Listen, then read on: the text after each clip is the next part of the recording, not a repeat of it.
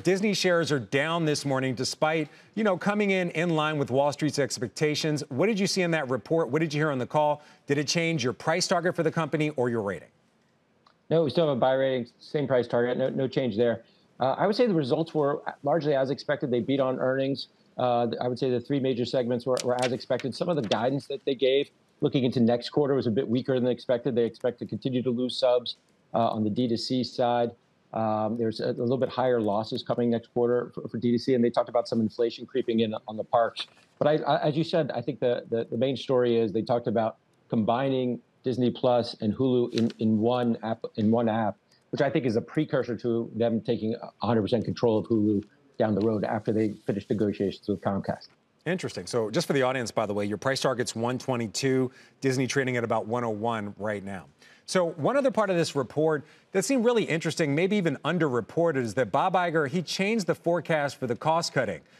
Before it was $5.5 billion, and now he's saying at least $5.5 billion. Is that a big deal for the company and especially for the stock? We think it is.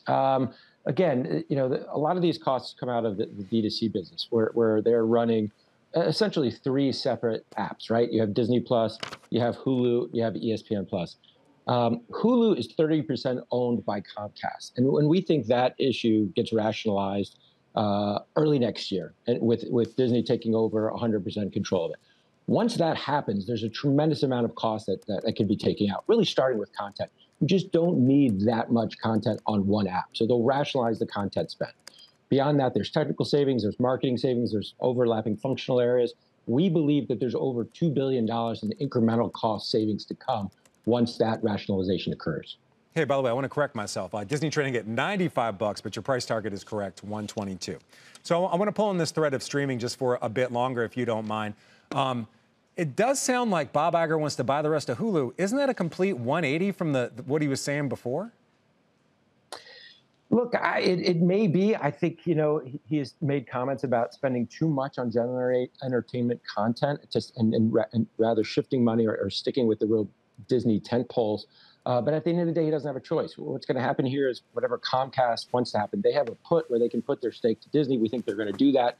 It happens effectively January 1. But then the company is going to refocus on all this cost cutting and, frankly, a tighter, probably smaller but more profitable D2C strategy going forward. All right, one last question. The Ron DeSantis issue, Bob Iger mentioned it, called it retaliation.